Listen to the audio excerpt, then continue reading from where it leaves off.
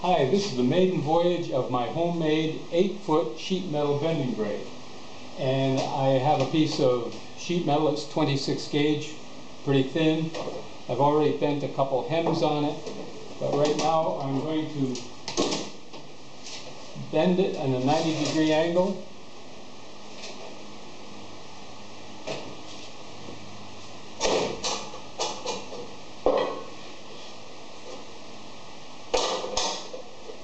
Screw this end down, and now bolt this end down.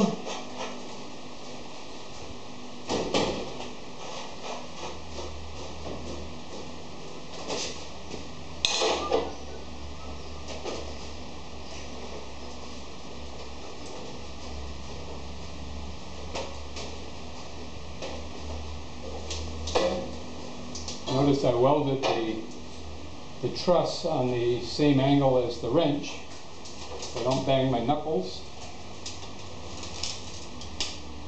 Okay. And here we go.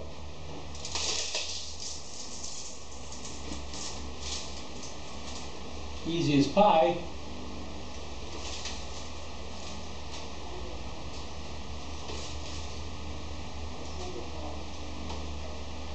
Easy as pie.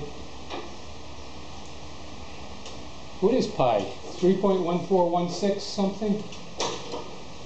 Or apple or pumpkin. Apple or pumpkin, that's more like it, isn't it? Yeah.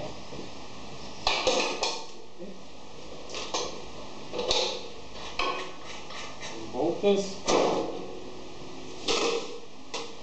And here is a piece of inside corner sheet metal, and this is going to go up in Cynthia's studio up against the ceiling. So there you have it.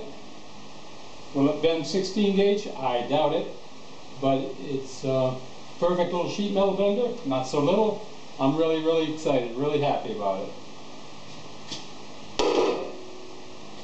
You can see in order to keep the angle iron from bending, I built a truss on the down clamp, and for this angle iron, in order to keep it from bending, warping, and to build in a handle,